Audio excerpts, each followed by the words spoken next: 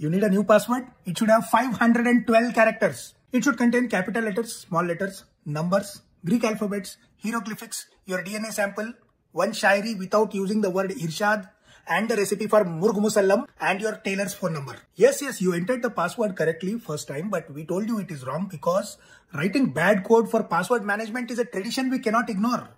How can we ignore the tradition? Oh, you forgot your password. No problem. Just solve this quantum mechanics equation and post the answer on a logarithmic scale, and then we'll let you in. If you enter this password wrong even once, you have to climb a mountain, take a selfie from there and upload it for proof.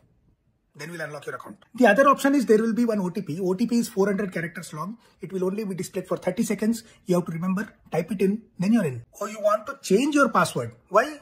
For no reason. Okay, no problem. Bring one NOC.